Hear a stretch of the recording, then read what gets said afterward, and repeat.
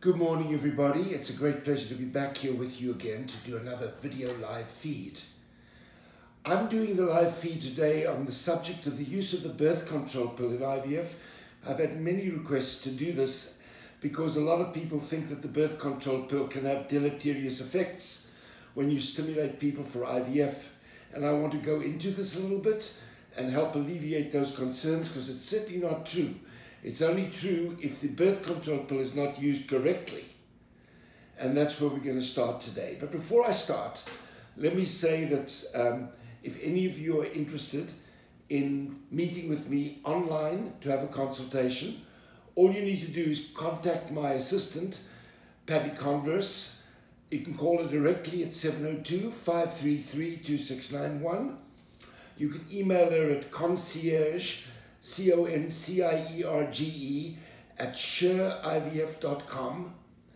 And you can also, if you want to, go directly to my website, sherivf.com, and you can actually book an appointment online from the home page. Please be sure when you fill in the application for the consultation that you include your cell phone number, because Patty will need to get hold of you and help you walk through a questionnaire that she's going to send you that you need to fill in before we have the consultation. The consultation lasts about an hour, and it's followed by a detailed report that I send you, along with supportive materials to read that help better explain and clarify the issues that we discuss. Okay. Today the subject is going to be, as I said, use of the birth control pill in IVF. And you know that many doctors, including myself, prefer to launch IVF cycles off the birth control pill, and even IUI cycles. There is a lot of rumor out there that if you do that and you use the birth control pill, you will suppress the woman's response to stimulation that follows. And that is not correct. Let me explain to you exactly how you need to use the birth control pill to avoid there being any suppression. And let me tell you why this rumor is floating around there. The rumor is because if, as many doctors do, they put you on the birth control pill and then wait for your period to come, and of course they can shorten or lengthen the time on the pill to make sure that you start your period at exactly the right time for their cycles to begin. But they find that when you go on the birth control pill, it either takes very much longer to stimulate, 5 to 7 days longer for you to get ready to be triggered and have your egg retrieval, or there is discordance, that means irregularity of follicle growth and poor egg quality. This is all true. It does happen, but it happens for a reason. So let me explain. Several months before a woman goes into any particular cycle, her eggs have to go through a process we call a recruitment journey. Remember, a woman's born with all the eggs she's ever going to have, and those eggs are whittled down over time until she starts losing the number of eggs and it falls below a theoretical threshold. When it falls below that theoretical threshold, then she starts going into a phase where ovarian reserve diminishes. We call that diminished ovarian reserve, and it's indicated by rising FSH levels in the beginning of the cycle or declining AMH levels anywhere in the cycle. It doesn't matter when you measure it. But the FSH needs to be measured in the first 3 or 4 days of the cycle. When the AMH level goes down, falls below 1.5, 2 is excellent and above is excellent. 1.5 to 2 is kind of in a gray zone. Under 1.5, the woman has got diminished ovarian reserve and needs a very individualized and tailored protocol for stimulation to optimize egg quality. But with this reduction in the egg, in the number of eggs she's got, she has fewer eggs available every month. And this usually starts in women as they get closer to the menopause. It rarely starts in women before the age of 35, but it can, if this occurs prematurely, that the AMH starts to go down and they get diminished ovarian reserve, but it usually occurs in your 40s. And this diminished reserve simply means fewer eggs are going to go into this recruitment journey every month, which takes several months to complete. Ultimately, the eggs end up in little follicles in the ovaries called antral follicles. around 4 to 7 millimeters in size. You can see them clearly at the beginning of the cycle by ultrasound. And you'll know that doctors look at these antral follicles to decide whether or not the woman's going to make enough eggs in that upcoming cycle, or to predict how many eggs she's going to produce, or how to stimulate her. Using the AMH and the antral follicle count, the doctor can hone into the most ideal protocol that he needs to stimulate the woman with. So the antral follicles will respond to stimulation with drugs like FSH-gonadotropins, which contain FSH, and of course menopur. The FSH will cause the follicles to grow because on the surface of the cells in the follicle, there are what we call receptors for FSH.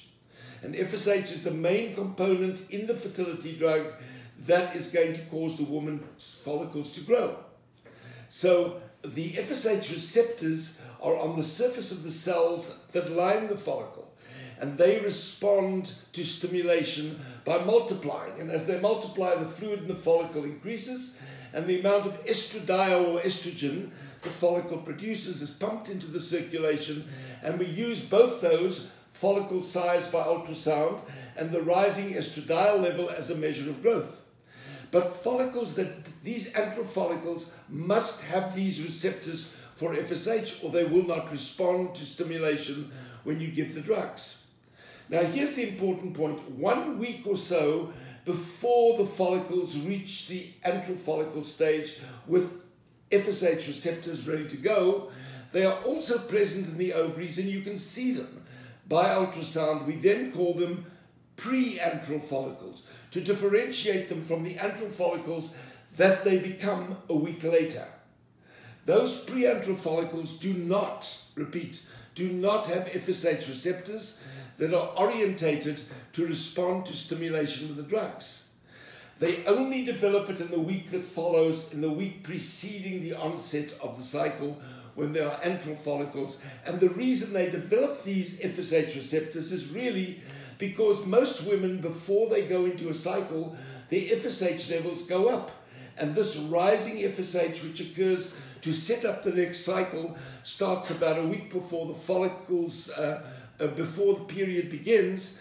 This rising FSH level, which occurs naturally, will cause antral follicles to develop FSH receptors, at which point they are then antral follicles, and they can then respond to stimulation.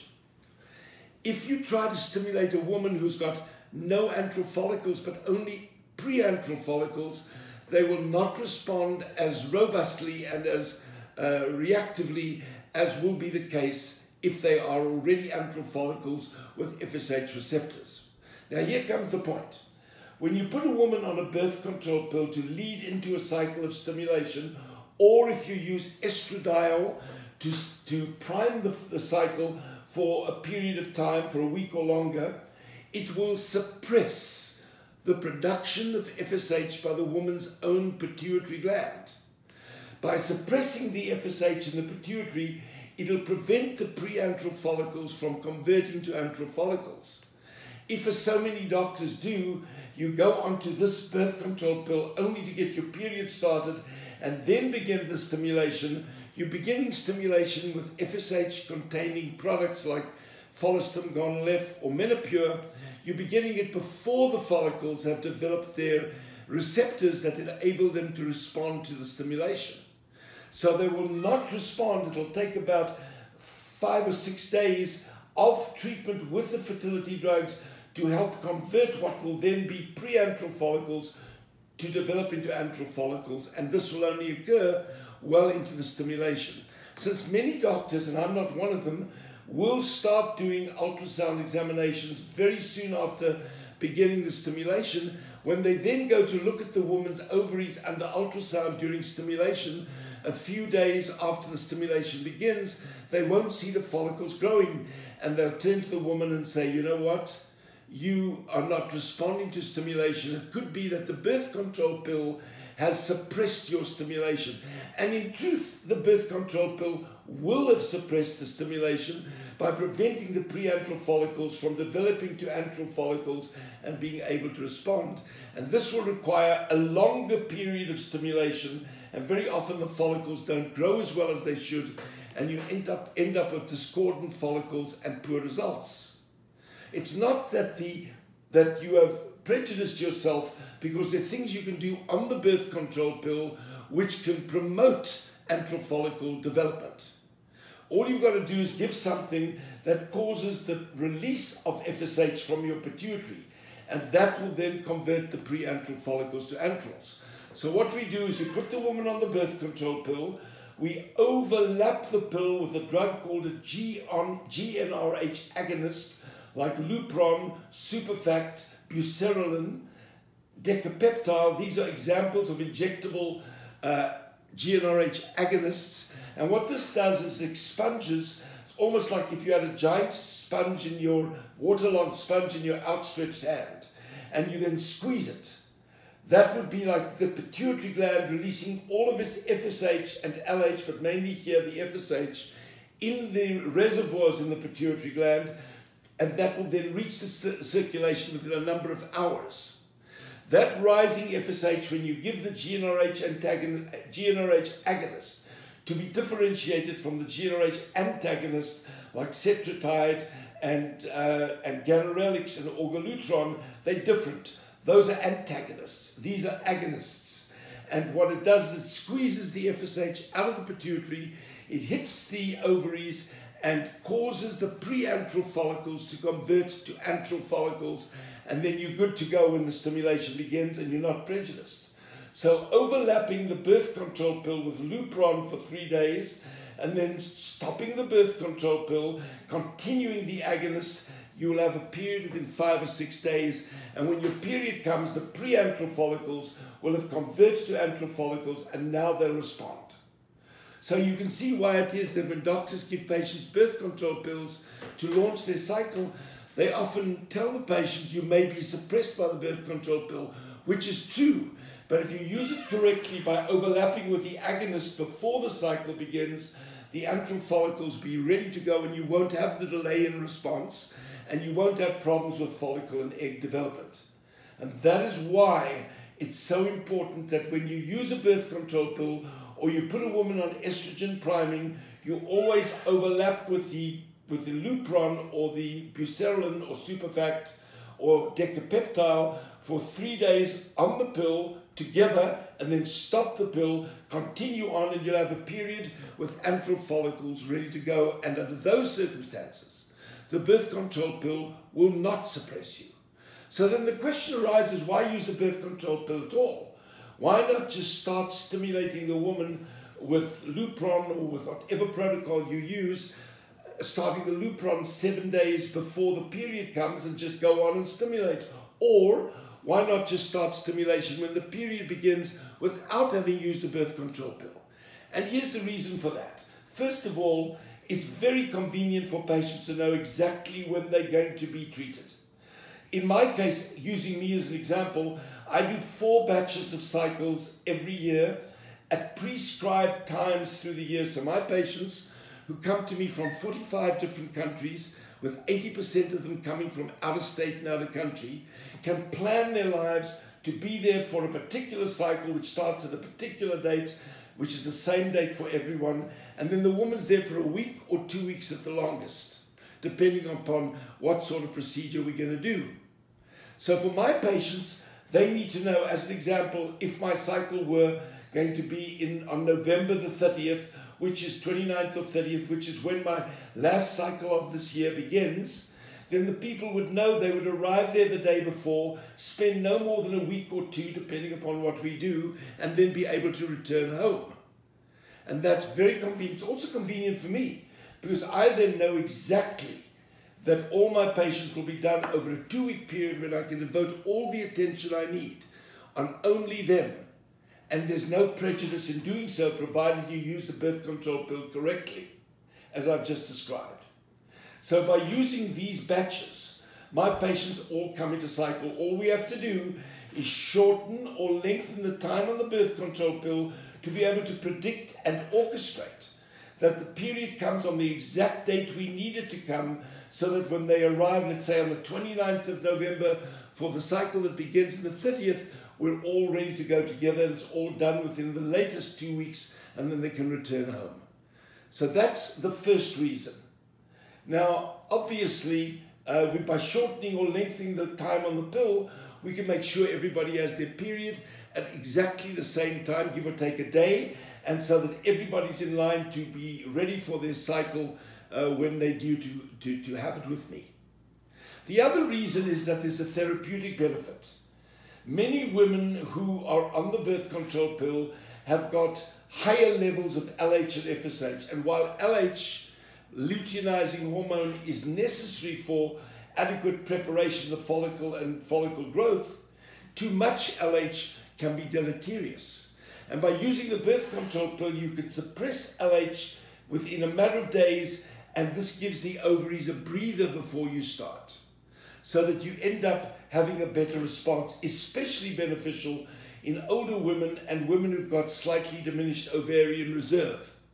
In the other women, there's no harm done, and it makes life very much more convenient, and it still gives the ovaries a breather. Another example of where it helps a lot to be on the birth control pill, even longer than a month, is with polycystic ovarian syndrome, where the LH level is often very raised. In these patients, you want to get the LH level down before the stimulation begins, and that is how you do it, by using a birth control pill for a couple of months before you start giving the injectable fertility drugs for IVF. So this explains why the birth control pill is not harmful if used correctly, and why it can even be beneficial, be helpful for convenience to both the doctor and the patient, and benefit certain patients by using it with no downside for those that don't have diminished reserve or are not older or are younger. So that's the story about the birth control pill. If you go to my blog and you go to the search bar on top of the home page, you can type in use of the birth control pill in IVF. It'll bring up an article that I've written on the subject to help explain it to you better. I hope you found this beneficial, and that it clears up a lot of the confusion that you often hear, and explains why it's not a good idea to put someone on a birth control pill. Just wait for the period and then start the stimulation. Because if you do that, you don't have antral follicles ready to go. The cycle will take longer to stimulate. The doctor will think you're not responding, but it's simply because antral follicle production has been suppressed.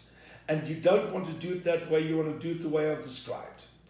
I hope you find that helpful once again. And if you have any questions, I'll be happy to answer them during an online discussion when we formulate and develop an individualized protocol for ovarian stimulation. And that's very important.